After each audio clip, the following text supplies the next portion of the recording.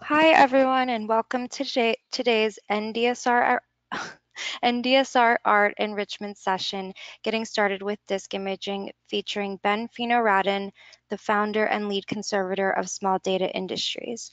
My name's Rachel Ward, and I'm this year's NDSR Art resident at Small Data Industries. Today's webinar is part of a series of professional development opportunities created by NDSR Art. NDSR Art is a partnership of the Philadelphia Museum of Art and Arliss NA, made possible with generous funding from the Institute of Museum and Library Services. Before we get started, I'll mention a few things to keep in mind. Please note this session is being recorded and will be uploaded to Arliss's open access learning portal. Secondly, please feel welcome to type in your questions at any time during the presentation. You can do so using the Questions tab in the GoToWebinar panel. I will be noting your questions throughout the session and will present them to Ben following the presentation. Before beginning the webinar, I'd like to introduce our presenter, Ben Fino-Radin, the lead conservator and founder of Small Data Industries, whose mission is to support and empower people to safeguard the permanence and integrity of the world's artistic record. Before founding Small Data, Ben was the associate media conservator at the MoMA and the digital conservator at Rhizome. He holds an MFA in digital art and a second master's degree in library and information sciences. He has also served as an adjunct at NYU's Moving Image Archiving and Preservation program. So now I'll pass it over to Ben to begin his presentation. Thank you so much, Rachel. Thank you so much to NDSR Art for the invitation and to Rachel for organizing this webinar. Super excited to see it so well attended. So before we get things started, I do want to reiterate this is getting started with disk imaging. So if you're somebody who's already doing a lot of disk imaging, you might find portions of this a little boring, but it'll be some solid review. So this is very much a 101 type session. So as Rachel mentioned, I'm the founder and lead conservator of Small Data Industries. We are a lab based here in New York, and our mission is to support and empower people who ensure the permanence and integrity of the world's artistic record. And so we fulfill this mission through two fundamental areas, through consulting and services. So our consulting often looks like strategic planning with institutions, managing organizational change for institutions that are seeking to build their own in-house expertise for the conservation of time-based media art or digital preservation, generally speaking. And this often extends to technical infrastructure. And then on the services end of the business, that's where it's people just hiring us to do the thing, be it art conservation, stabilizing obsolete born digital media, or the assessment and processing of entire artists' archives. So with that quick intro out of the way, what will we be covering today? Just to quickly review, we will go over first, what is a disk image, why we make disk images, comparing disk imaging to something you might be familiar with called Bagot, and we'll get into what that even is later if you're not familiar with it, so don't worry. We're going to have a brief demo of one of the numerous ways that you can make disk images. And then we'll conclude with some review of kind of further considerations that are very important to think about before you get started with any kind of systematic disk imaging, be it as an institution or a consultant. So first, for some context, of course, many of the attendees here already know this, and that is you can simply not rely long-term on the original media provided at the time of acquisition when you are an institution collecting media, be that for archives or art. And unfortunately, there is no form of permanent or archival digital storage. It just simply does not exist. You may have heard of some cool things about like DNA storage or embedding bits and bytes into holographic glass. There's some super exciting stuff that's gone on in that space in terms of thinking about a form of storage that could last forever, but at least for today, it doesn't really exist. So fact number two, getting artworks off their original media carriers or archives off their original media carriers and into a managed digital preservation environment truly is the only way to ensure the longevity of your collection. And just to throw some quick stats at you. If you've ever seen us present at the American Institute for Conservation or at the Library of Congress's Storage Architectures meeting, you would have already seen these stats. But we surveyed numerous art world stakeholders, institutions, artists, galleries, collectors, nonprofits to understand where they are at when it comes to establishing digital preservation storage. And this is a very high-level sample of those results. So as you can see, most people truly in the art world are just getting started. And if we isolate the sample set to just the institutions, it actually it doesn't look any better. In fact, it looks worse. So there's a lot of work to be done. So where do we begin? So of course, the first step when considering digital preservation is just getting all of these things off these unstable carriers and into one centrally managed location where good policy, procedure, and best practices are followed. And step two is securing that, ensuring that access is not unlimited and unfettered, that only people who have certain specific clearance levels do have access to that central location. And then creating redundancy.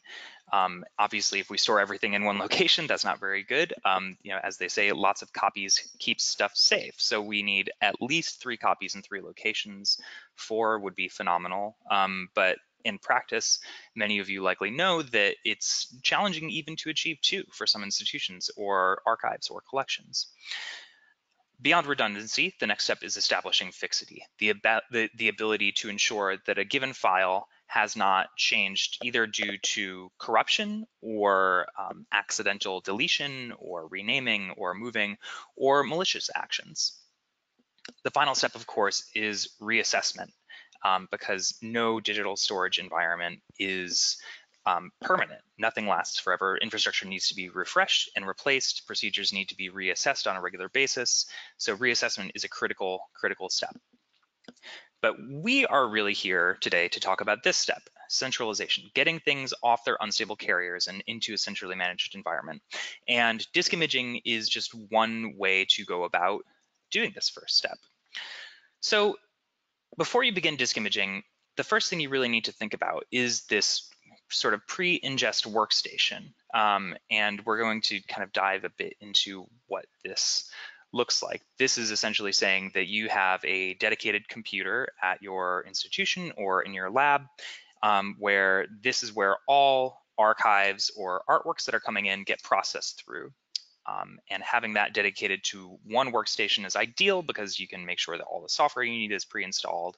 Any access controls or limitations, you may even consider collaborating with your IT department to sort of create an air gap, which means that the machine is on the network, but it's sort of protected from potentially infecting any other computers or machines on the network, because if you are collecting heterogeneous born digital material, virus is a risk, of course. So establishing this pre-ingest workstation is the first step.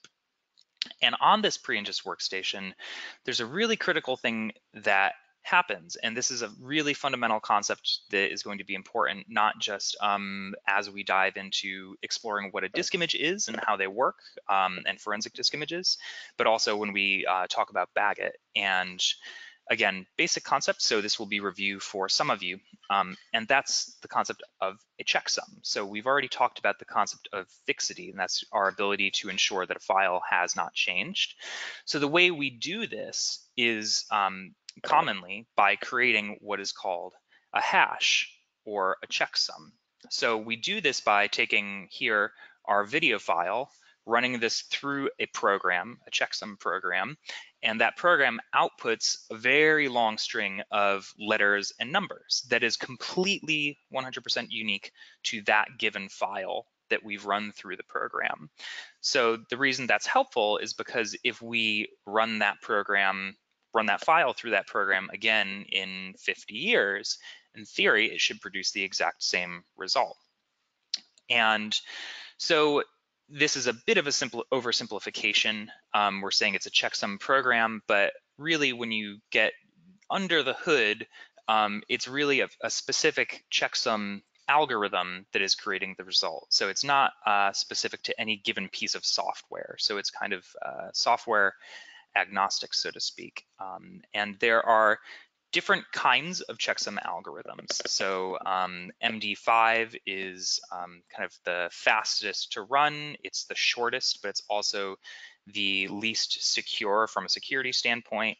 There have been computer scientists that in a research environment have been able to take a file, create a checksum of that file, and then with only the checksum of that file, create a new totally different file that matches that checksum.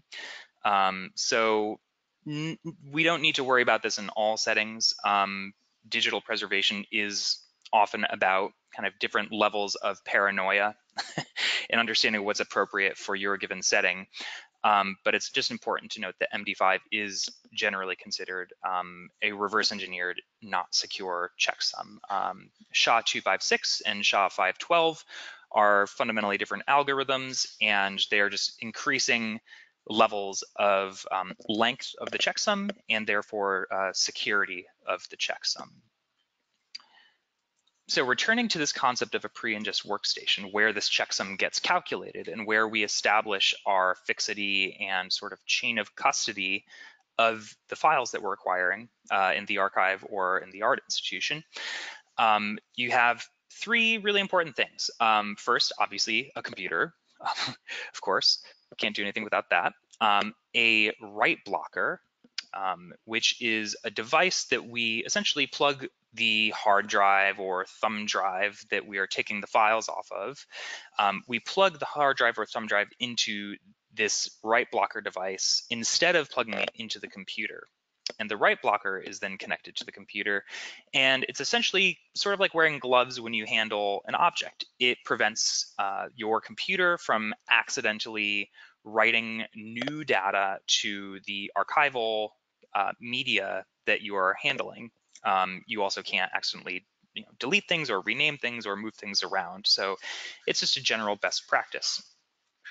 Having some kind of local storage that is big and that is fast attached to your pre-ingest workstation is also important because in most settings, you generally may not be uploading this material directly to your centralized storage. It might be sitting on this pre-ingest workstation for a period of sometimes days, sometimes weeks, sometimes even months, and that can add up. So having enough room for all of that is very important. And we also want fast storage so that this doesn't take too much time. So local RAID just refers to one particular way of solving that problem, and that is a RAID, which is a redundant array of inexpensive disks. I'm sure you've all seen or used one of these in some way, shape, or form. It's if you've ever had some kind of external hard drive device where there's more than one hard drive, that's a RAID. So those are the three fundamental concepts. So now I'm going to show you some practical examples of what this might look like. So here in our lab, we have kind of two different versions of this. First is this workstation. And this workstation is kind of, I would say, like our more souped up version with all the bells and the whistles. On the right side of the image, we have the actual computer. This is a custom built PC. It's nothing terribly fancy. It's just a pretty standard custom PC build. But it has the write blockers that we were referring to previously built into the front of the computer. So everything is all integrated. It also includes various other drives and media types, such as 5¼ inch and 3½ inch floppy disks. To the continuing on to the left of the image from the right, we have a uninterruptible power supply. So if the power goes out for 2 minutes or something like that, it doesn't interrupt the process. And then we have a copy stand photo setup. So this is where all media is photographed front, back, and side with a color target. So in addition to the disk image, we produce actual photographs of the original media. So if somebody is working in an environment in the future where they only have the disk image and they don't have the physical object, they still have reference for what it looks like, and then just the actual screen there on the left where the user sits and works with the workstation. So again, like I said, this is kind of, maybe it's nothing terribly fancy, it's not extremely expensive, but this is kind of the higher end version of what you could have. And just a close-up shot here of the hard drive that we're looking at there with the color target.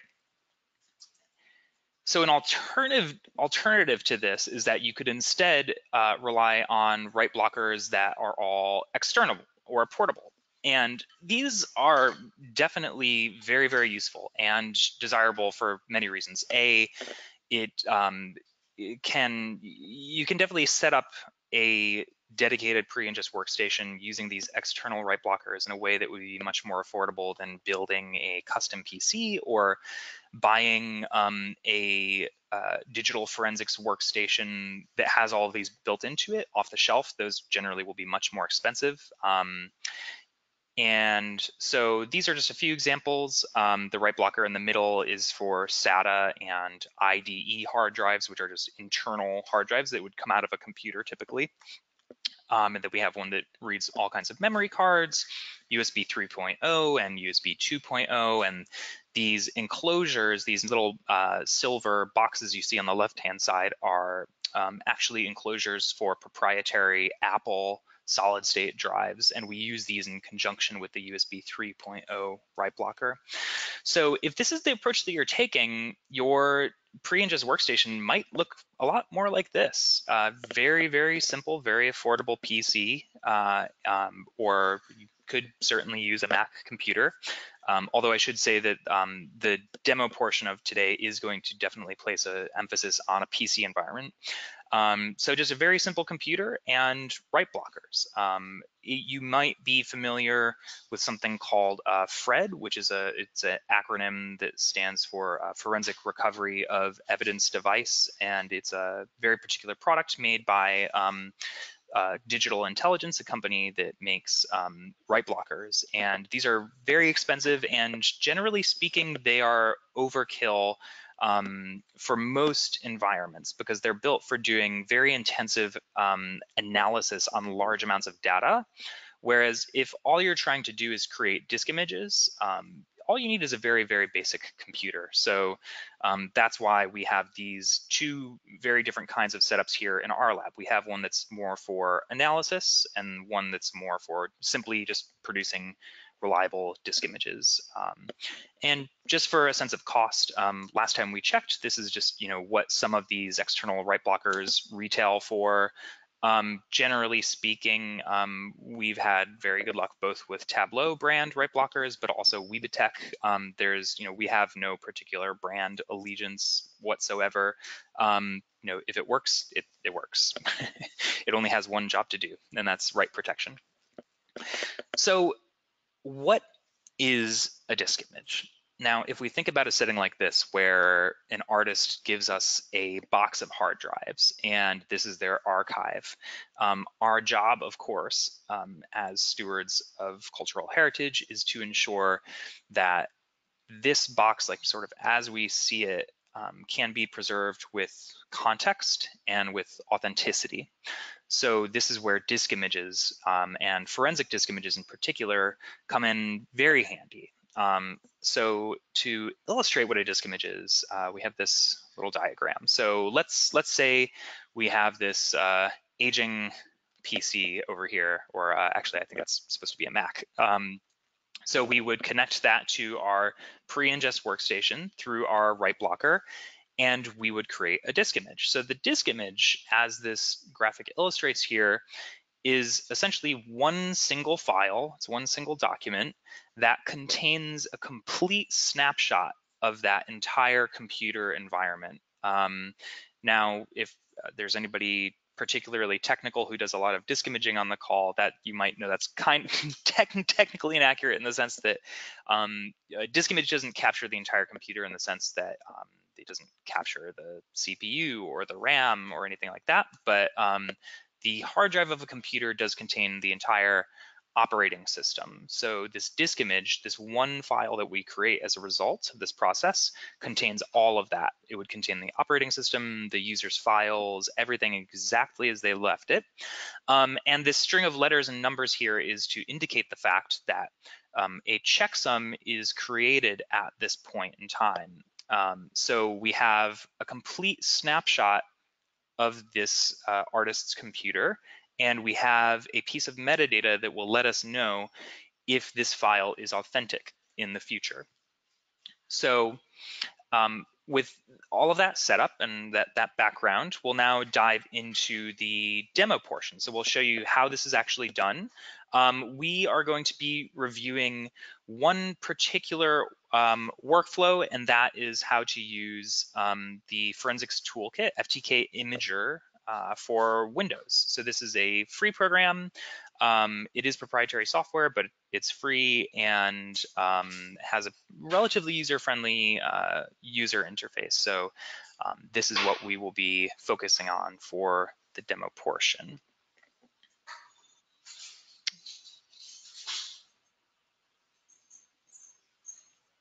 And should start any second now. I'm going to be narrating on top of, we're not doing a live demo, as we know those can be unreliable. Here we go. Okay. So first, we are looking at the kind of My Computer section of the PC, and we have this thumb drive. It has some files on it. We have JPEGs, some pictures of clouds. It looks like we have a text file. It's a README file. There's a folder inside of that. We have some more images. There are some subfolders inside of there with some executable files. So just reviewing the contents of this thumb drive. So we'll now launch FTK Imager, and we add an evidence item. In this case, we want to add a logical drive, because the drive in particular that we are working with is a USB drive, and these always show up under the logical drives. And as we can see here, we have Samsung USB, and I just happen to know that the drive in particular that we're using is Samsung brand, so that's a safe bet that that's the right one. After we add it, the drive shows up here in our evidence tree, as we can see that this pane is named. So in this panel, we get a great kind of tree diagram of a very, very low level view of the hard drive. So we see at the very first node here, the E/, this is representative of the physical device itself. The next thing that the software is showing us is that there is a file system contained on this physical device called Samsung USB, and it is in the FAT32 file system. And we'll circle back to explaining what file systems are. So as we expand these nodes in this pane, we begin to see files and folders. So it's important to note that when you're using this software, on the left-hand side, you only see folders, but not files. So your files will show up in this file list pane here. So we can kind of click around on these. And in the bottom right-hand pane, we actually get a preview of the file if it's something that FTK Imager is able to actually render natively. So we can see here we have a PDF in addition to some of those JPEGs. And you might notice here, there's a funny file with an X through it, and it says secret plan. So this is in fact a deleted file. So this is a very, very important thing to note. If you're new to disk imaging, when we create disk images, generally speaking, by default, files that have been deleted by the artist or donor or whoever it is, whatever the context is that we're talking about, those deleted files will be captured as a result of this process. So that's a very important thing to note, because that has implications in terms of policy and procedure. So here we can click on that, and because it's plain text, we can see this quote unquote secret plan being revealed here. So that's a glimpse at how you can navigate this interface. So to actually create the disk image, we're just going to right click here in our evidence tree on the first node in our kind of tree diagram. And when we do that, we're going to say export disk image. And when we do that, we have to first add an image destination. We need to tell it where we want to put it on our computer, or what physical storage, digital storage we want to put it on. And oops, oh boy, I accidentally advanced the slide. So let's jump back here. Okay, so at this point, we have a very important decision to make.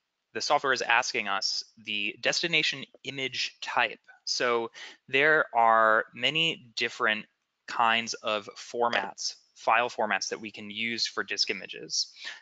We will delve a bit deeper into these different formats and why you might choose one over the other at the conclusion of the demo. But it's important to note that here, this is the point in the workflow where you would be making that choice. So the first choice is raw, the next is smart, the next EO1, and the final is AFF, the advanced forensic format. And again, when we conclude the demo, we'll delve a bit into what these different formats may or may not get you. But for now, we are going to select EO1, and oh, I advanced the slide again. I'm just gonna stop clicking. I'm only causing problems. So the reason we have chosen EO1, there have been numerous very, very rigorous white papers and case studies written on analysis and comparison of the various forensic disk image formats, and universally, EO1 has consistently been the one that is recommended. It's relatively complex to explain in this context, but there was a phenomenal JISC case study written years ago on this topic. Harvard also commissioned a white paper on the topic, but suffice it to say that if you have made the decision to create forensic disk images, EO1 is generally the recommended format. So at this point, we have the opportunity to enter in metadata that will be actually embedded within our disk image. So this is one of the reasons that forensic disk images are quite desirable. So it's important to note that the fields for this metadata were very much derived from the world of criminal forensics and law enforcement. And because that is who typically uses FTK Imager, that is what they are in this software. At the conclusion of the demo, we're going to share a piece of software with you that actually doesn't use these terms from law enforcement, but instead uses terms that are more adapted for an archival setting or a cultural heritage setting. But what's mostly important here is that, of course, one develops consistency in how these fields are being adapted within your setting. So in this case, as you can see, we're using case number for some kind of a session number, evidence number, perhaps for a sub number like a component number. Unique description, we have chosen to put the name of the drive. Examiner is the name of the person making the disk image. And in notes, in the notes field in this case, we've made the choice to describe what kind of write blocker we were using in this case. But this is, of course, very much up to you and your institution what you put here. Next, we just need to tell FTK Imager where we want to actually put the disk image. So I'm just going to navigate here to our storage drive and say OK. We now need to name the disk image, excluding the extension, which will be added automatically. We're just giving it some basic name. And here we have the option of quote unquote fragmenting our image. So if we did not set this option to 0, instead of having one file for our disk image as we were describing previously, we would actually wind up with many, many very little files. There are certain use cases where that is useful, but generally speaking, it's not necessary. So in our case, we are going to prefer to just have one very large file. So we are going to set that option to 0 so that it is sure to be one complete file instead of many little ones. We next just want to review a few final details. We want to verify the image after it's created. We want to pre-calculate progress statistics and create a file listing when we are done. So now, with the magic of the webinar, time will pass rather quickly here. But as you can see, the estimated time left starts very low. And 45 minutes later, even though the initial ETA was 7 minutes, we have a complete disk image. So in this case, this was roughly a 25 gigabyte thumb drive, and it took 45 minutes to disk image. This was using a Weebitech USB 3.0 write blocker. And as you can see here, we're now doing the verification step. So this is a step where, again, because the disk image has a checksum embedded in it, we can also use that to make sure that we essentially got a good read of the hard drive when we were creating that disk image. So the checksum of the hard drive, as it was read, was stored in memory. And what's happening now is that FTK Imager is calculating a checksum of the disk image, and it's going to compare those two so that we can be sure we got a good read of the hard drive. Of course, if we create the disk image, but it was maybe failing physically and didn't get a good read, that's not very helpful to us. So this verification doesn't take nearly as long as you can see in the elapsed time. It took just around, I think, a minute and a half.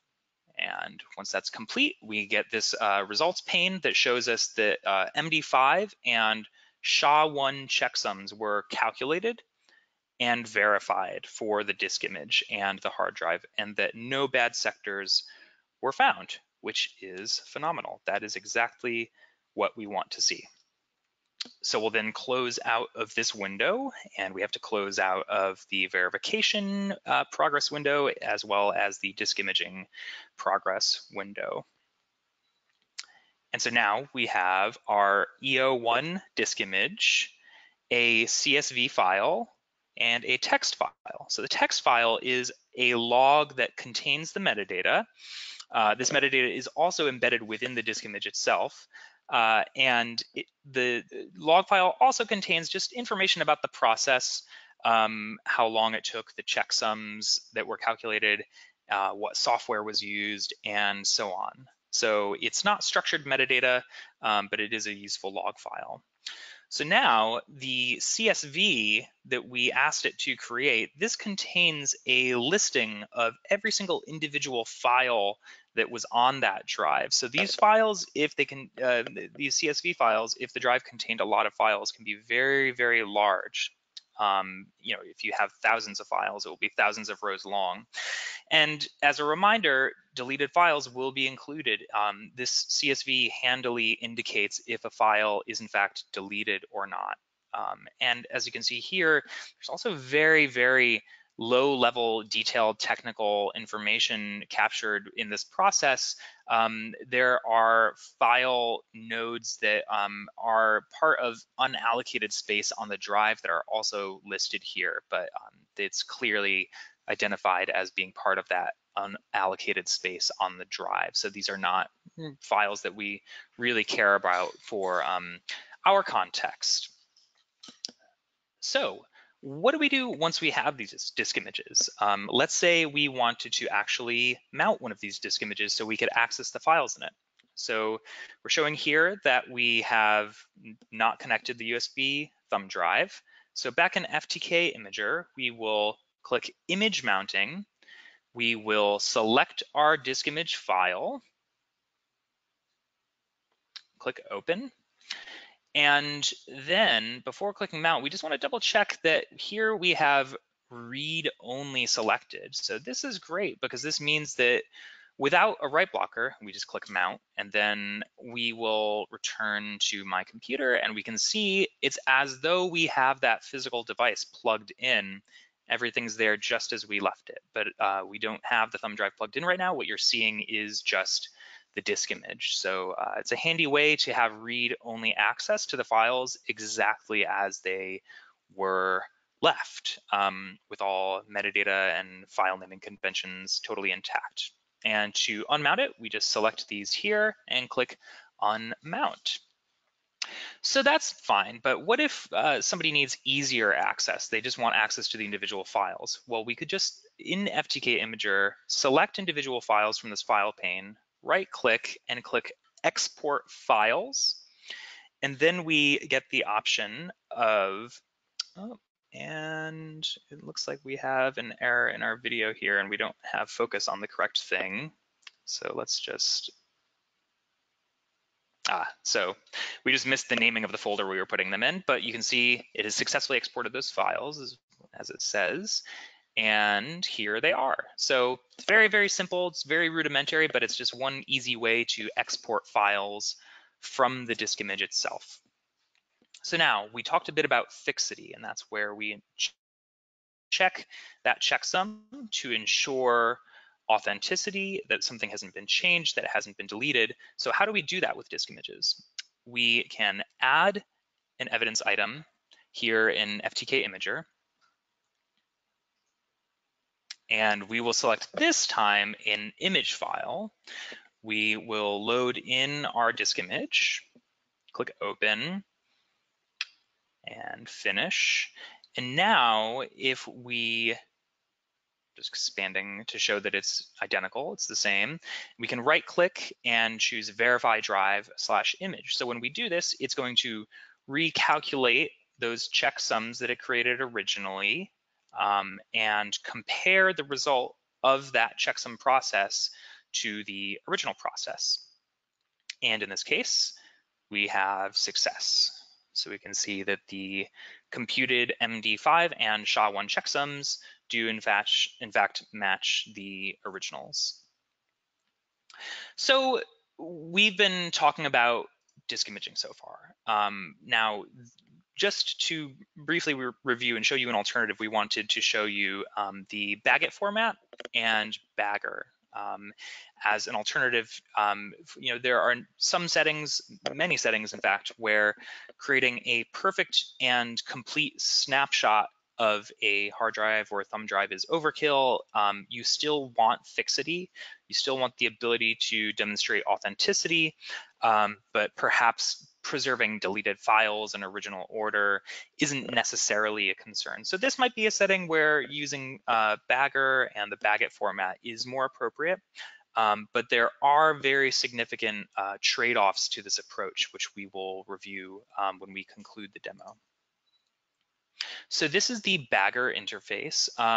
Now, it is very important to note that although this software does still work, it functions perfectly fine, it is no longer supported by the Library of Congress, who originally created it. So it's a perfectly fine piece of software for now, but there certainly will come a day in the future when it is perhaps obsolete and may not be a viable option. But for now, it works just fine. So we will say that we want to create a new bag. And here we have the option of selecting what's called a profile. So a profile, when you're creating a bag, is essentially the ability to have predefined metadata fields that you want to embed within your bag. In our case, we don't have any profile that we are going to select. So we're just going to say no profile and OK. Next, we want to add things to our bag. So we're going to click the little plus button here, and we are going to navigate to our Samsung USB thumb drive. And in this case, we're just going to select a couple of JPEGs and say open. And once we've done that, here, if we did want to enter in some metadata manually that's not part of a specific profile, we could pick any number of these predefined fields here that the software provides to you. In our case, we're going to say external description and just type something in here just to give you an example of what it might look like. Once we've done this, we can either create a bag in place or save our bag. Creating a bag in place doesn't make sense in this particular instance because we are trying to take something off a thumb drive and put it into our storage. If we had files that were already in storage but they were not in a bag, we would do a bag in place. So in this case, we are going to do a save bag as, and we just need to tell Bagger where we want to save this bag. So we're just going to do that, put it on our desktop and give it a name. And we are going to leave all of these options as default, except for which checksum algorithm we want to use. And we're going to click OK. And we are just pointing out here that you could create your bag as a zip file as opposed to just a folder. But in our case, we are not going to do that. So we're just leaving that as none. The bag is saved very, very quickly. And we're now going to show you the contents of that. So this is what a bag looks like, actually. It's just a folder with a series of text files and a subfolder called data. So the manifest, so here we're just going to show you the contents of the data folder, contains those images we chose to move over. The manifest just contains a listing of the contents of the data folder and the corresponding checksums that we asked to calculate for those. The tag manifest is similar, but it's actually checksums for the log files and the manifest files. The baget.txt file, again, bit of a log file, and the bag info contains the metadata that we chose to enter. So if we wanted to check fixity with the bag, this is how we would do that. Again, using the Bagger software, we just say that we want to open an existing bag. And then all we have to do is click validate bag. And when it does that, it's going to do three things. As you can see down here, towards the bottom middle of the screen, we have three green check marks: complete, valid, and profile compliant. That means that everything that is supposed to be in the bag is in the bag, that the checksums for the files still match the original value. So that means the files are authentic. And profile compliant, meaning that any metadata that was supposed to be there is there. So these are three very good checks. There's certainly some benefits to the Baget format. And that concludes the demo portion. So as promised, really quickly, so this is a screenshot of an alternative to the FTK imager software that we showed to you. This is Gimager, and this is a program that is only compatible with Linux for now. But it is free and open source software, and in a great example of what makes free and open source software phenomenal is some archivists on Twitter were talking about how it's unfortunate that the tools that we have available to us for forensic disk imaging use this terminology from law enforcement as opposed to archival terms. And so the creator of Gimager modified the software to, in fact, have different terms instead of evidence number and examiner and so on. So this is just an example of that. So let's talk finally about why this is a great example of why you would use disk images instead of the Baget format when appropriate. So with Baget, you do, yes, get verifiable file level checksums, but you also do, of course, get this with a forensic disk image. And something that we're not going to review in detail here is DFXML, but it is important for further reading for you all after this kind of introductory session. So DFXML is Digital Forensics XML. So there essentially, there are some more advanced tools that you can use in a workflow, some of which do get packaged with the open source Bit Curator suite, if you're familiar with that, that allow you to generate XML that describes the contents of a disk image. So you not only get the checksum of the disk image as a whole itself, but you also get file level checksums if you do generate that DF XML. So that's just an important side note there. So as you can see, there's a whole long list of things that you get when you create a forensic disk image that you don't get with the bag. Calling the checksum tamper resistant here is essentially to indicate that with a bag, it's extremely easy to put a file in, take a file out, and just update the bag and update the manifests. If you have write access to the bag, it's very simple to do that. And the only thing that would change would be the metadata that says when the bag was saved. So with a disk image, it would be extremely difficult to modify the contents of a disk image and do that in a way that was not noticeable by validation of the checksum. Of course, the disk image itself has the metadata that we showed embedded within it itself. And the disk image contents, it preserves the entire file system. So that is to say, the file system in a hard drive or a thumb drive, it contains very important pieces of metadata that we care about in certain settings. The intricacies of the file naming, the metadata about when the file was created, when it was modified in terms of dates and timestamps, the original order, the kind of like where the files were in the file system, and deleted files. These all exist within the metadata of a file system. So when you create a bag, you lose all of that. Potentially, you don't necessarily lose the file name. But suffice it to say that the disk image serves as essentially a nice preservation container that makes it so that information is not modifiable and can't be accidentally lost when moving from one storage device to another storage device.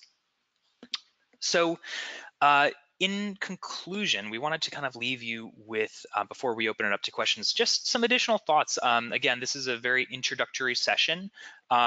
As you begin to think about implementing any kind of disk imaging in your setting, there are some things that you are going to want to think about carefully before you dive in.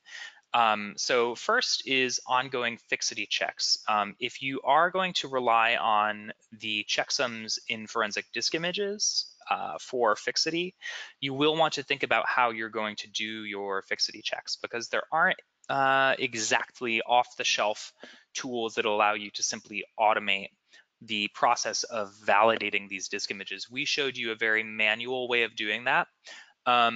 There are absolutely existing open source tools available to anybody who's comfortable writing, say, like a Python script to automate the process of doing fixity checks of forensic disk images, but it's not exactly something that's just off the shelf and as easy to use as some of the things we've been showing you today. So that's an important note. It's something that would require careful consideration. Second is automation. If you are going to be doing a lot of disk imaging, thinking about your manual process once it's established and how that's working, thinking about ways you can automate different parts of that, be it image validation or any kind of file naming or uploading. There's always opportunity when you're doing something at scale to automate certain steps of that process.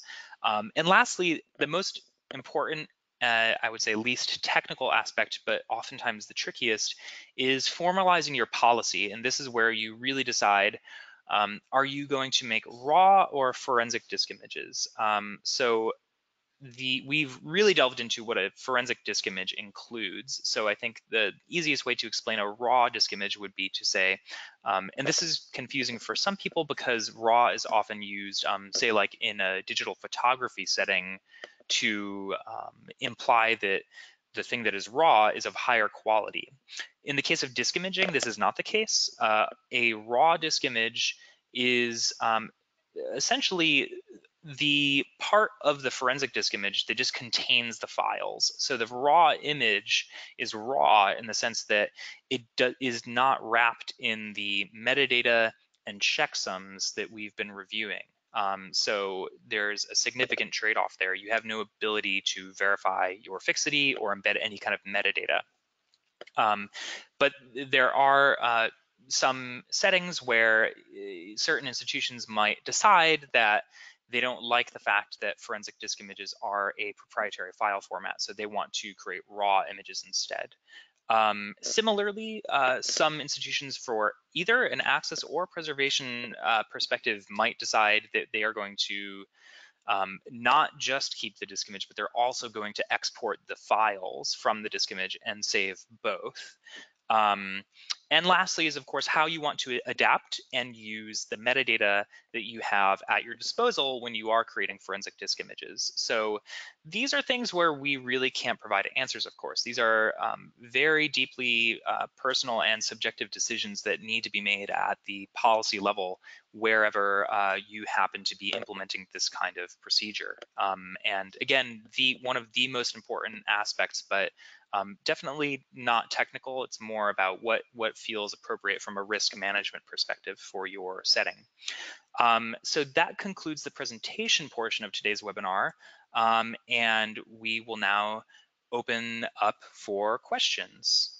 And I'm going to kick things back over to Rachel, and she will moderate your questions as they come in. Thank you so much. Okay, thank you, Ben. The first question is, shouldn't we write block previous to learning or previous to running checksums? And where does the physical write blocker fit into the workflow? Yes, absolutely. So the physical write blocker, let's see if I can kind of circle back to one of my pictures here. So let's pretend we were kind of, let's look at this workstation and pretend we were opening up FTK Imager. Before we'd even done that, we would have plugged our thumb drive into this little write blocker here in front of the keyboard, which has little USB. I don't think you can see it in this picture either, but just on the right hand side here, it has a little USB plug to plug in the thumb drive. So we would plug in the thumb drive, and we would then plug the USB cable into the other side of the write blocker, and that would then be plugged into the computer. And once we've done that, that's the point where we open up FTK Imager and we add the device. So all throughout the entire process, it is write protected. Yes, so that's that question is 100% spot on. And what was the second part of that question, Rachel? That might have answered it. Okay. But there is a follow-up question also from Stephen. What is the difference between a write blocker and simply setting the files to chmod 111? That's an excellent question. So, and sorry, the only reason I'm chuckling is because it's very, very specific, and I hope I'm not about to get out nerded here. So for those who aren't familiar, the second part of that is referring to changing the permissions of a file. So in a file system, there's a piece of metadata that says who has read, write, and execution abilities on a given file. So these are permissions or settings that are set in the file system itself, not in the file, not in the operating system. So if you were to say change that on say the drive that we're dealing with in this case, you would actually be modifying the file system contained on that hard drive or thumb drive. And perhaps there are some settings where that is acceptable, but in most archival settings or museum settings, that would be deemed an unnecessary modification of the original artifact, because we can simply ensure write protection and protection against accidental deletion by anybody interacting with it by simply having this physical device that does the write protection for us. Great. And there is a follow-up, but I'm going to go to the next question. And if there's time after, or if people would like to stay on, I'll circle back to that. So the next question is, would you prefer this over Curator or integrate this into the digital preservation process done with BitCurator? Gotcha. Yeah, so for those who aren't familiar, BitCurator is a open source suite of digital forensics tools, and it came out of UNC Chapel Hill. I believe it was funded by the Mellon Foundation, but don't quote me on that. But in any case, yeah, so pretty much everything that we've shown you today, you can do in BitCurator. The reason we showed you FTK Imager was simply that it does have generally a more user-friendly interface we've found than the tools in BitCurator. BitCurator I think is great if you want to place more of an emphasis on analysis of the contents of the drive. There's a lot of tools in BitCurator that are more for kind of the post-processing of a disk image, running reports about what kinds of files are in it and whatnot. And it does a pretty good job of that. And it's a free set of tools that can do that. The equivalent tools that do that kind of post-processing analysis in the suite of PC-based proprietary tools that we're talking about are very expensive. The tool for creating the disk images that we were showing you isn't, it's free. So if you do need to do more forensic analysis, for instance, scanning a disk image for social security numbers, having a PDF that shows you what file formats are in it, and you don't have a large budget for the software to do that, then BitCurator is a fantastic option. But if your institution is a PC environment and you're not doing that kind of analysis, you're just creating the disk images, we've often found FTK Imager to be a great option. But it's all about whatever you're comfortable with. It's every tool has its place. Okay, thank you. Next question, could you explain a bad sector and how to troubleshoot? In this setting, I don't think I could. That would be a pretty technically complex thing to try and just describe verbally in a couple of minutes. But suffice to say that there are tools that will there are more technical, less user-friendly tools that are more for advanced users that will allow you to do a bit more analysis about bad sectors, a sector being a unit of storage on a storage device. DD Rescue is one of those. It's command line based. It's free and open source. It's a great tool. But it is, again, a little less user friendly. You have to be comfortable with the command line. Yeah, so that's certainly one tool that you could use for troubleshooting bad sectors on a drive. Great. Okay, so the next question is, I am wondering about the archives of different formats, how to preserve them from obsolescence, or is it more for saving the media that will be obsolescent? Great question. Yeah, so disk imaging is really just about stabilizing the unstable media, the physical piece of media, and all media is unstable. So that refers to everything from a floppy disk to a thumb drive to a hard drive. Disk imaging does absolutely nothing about file format obsolescence. It's simply the first step in sort of getting started with tending to a born digital archive. Now, when it comes to file format obsolescence, it's a relatively complex topic that would be difficult, I think, to cover in the next couple of minutes that we have remaining.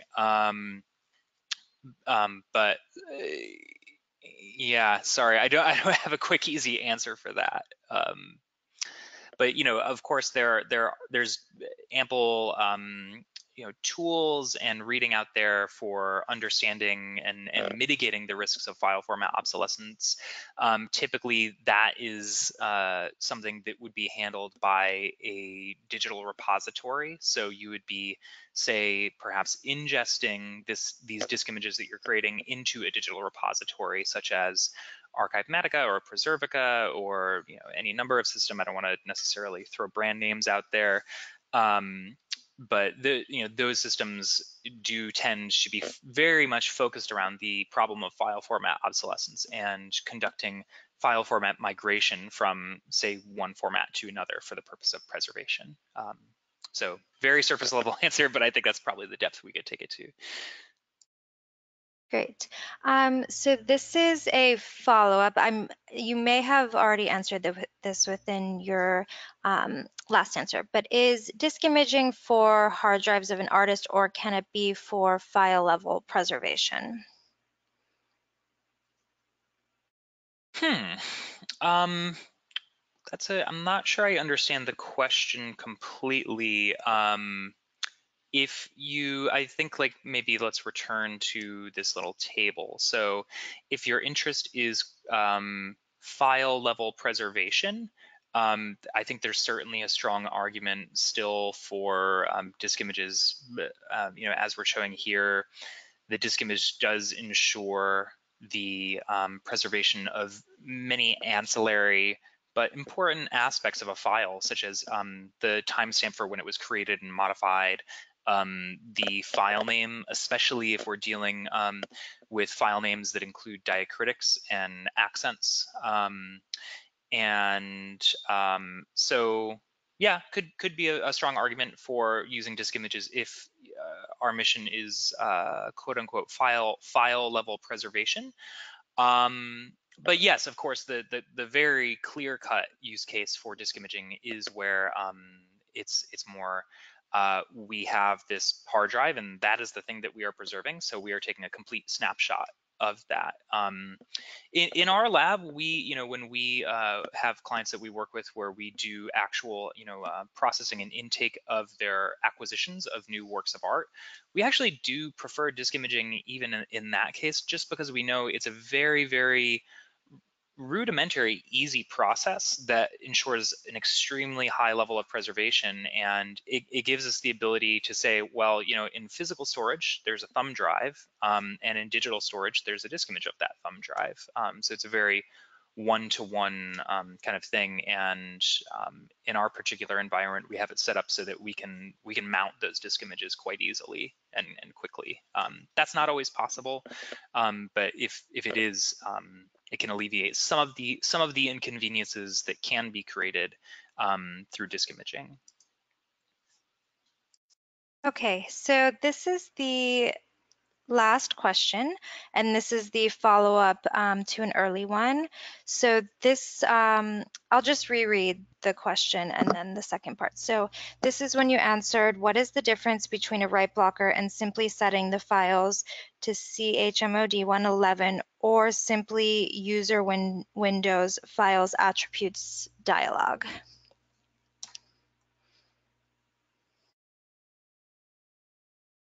Sorry, could you? I think you read the preamble, but maybe not the question itself. Well, there was a new follow-up to the, it says, I'll summarize the two together. What is the difference between a write blocker or simply user file or user Windows files attributes dialog? Okay, sure. I think if I'm understanding that correctly, it's the same question that was asked before, but just with a different technical approach. So again, the difference between the two approaches, in one, it sounds like you are modifying file permissions, which is in fact modifying the original artifact, whereas the write blocker is just a simple, affordable physical device that just ensures the same thing without making any changes to the original artifact. That being said, a physical write blocker is not the only option. There are quote unquote software-based write blockers. Generally speaking, I do personally strongly prefer physical right blockers just because there's absolutely zero margin of error if it's plugged into the right blocker, and that right blocker doesn't have any ability to turn off the right protection, then you know there's just simply no way to screw it up. Okay, that looks like it's all the questions. Thank you, Ben, for your informative presentation, and thank you very much to everyone for attending today's webinar and introduction to disk imaging. Again, if you'd like to watch any parts of this again, the full presentation will be available on the RLIS Learning portal. So again, on behalf of NDSR Art and Small Data Industries, thank you for joining us today.